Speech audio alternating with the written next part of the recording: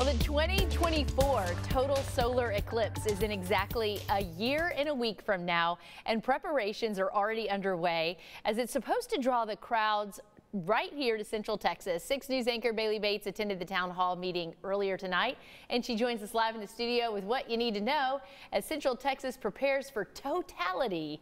Bailey.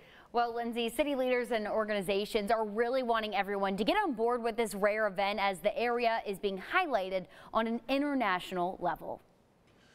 Inside the Brazos Ballroom at the Waco Convention Center, plans for a once-in-a-lifetime opportunity unfolds.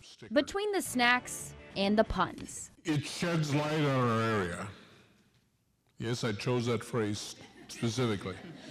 There's an effort to get Waco on board for totality. So the reason why we call this one of the most viscerally important 4 minutes of your life is that it's going to be just amazing. We guarantee it will change your life. Experts say Waco is one of the best places to see the total solar eclipse on April 8th, 2024. Perfect. That's why there is an event being planned on Baylor University's campus with the help of Discovery Channel, Lowell Observatory, BU, and Waco Convention and Visitors Bureau. It's so rare the event will be broadcasted around the world. We're going to try to do to make this the hottest place in Texas. You've got to be here for it. Oh yeah, and by the way, we've also got an eclipse on Monday afternoon. They expect a packed weekend full of fun and the day of totality to bring in thousands. The idea that the eyes of North America are going to be on Waco because we're in the path of totality for 4 minutes of eclipse, very, very exciting.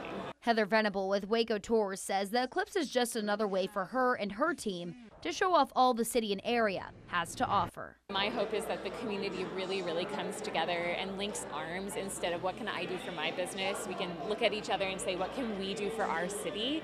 And I really think that that's capturing the spirit of what the organizers are trying to do. All right, so organizers are expected to announce tomorrow how people can attend this viewing experience on Baylor's campus. So we're going to keep you updated on that information.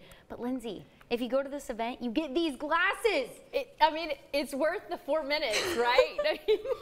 Listen, and by the way, if you put them on like with no eclipse around, it just blacks everything out. Yeah, I can't because see you're not anything. supposed to stare directly at the eclipse. You're right here, Bailey, without these cool glasses. Okay, so tomorrow we'll find out how we can attend, but basically Waco's going to be the belle of the ball when it comes to this. Absolutely, and it's really exciting. Rare thing, you can only see it this one time, otherwise you're going to have to wait like 3,000 years. All right, but we do still have to wait a year and a week. Yes. So major heads up on that. All right, Bailey, thank you so much.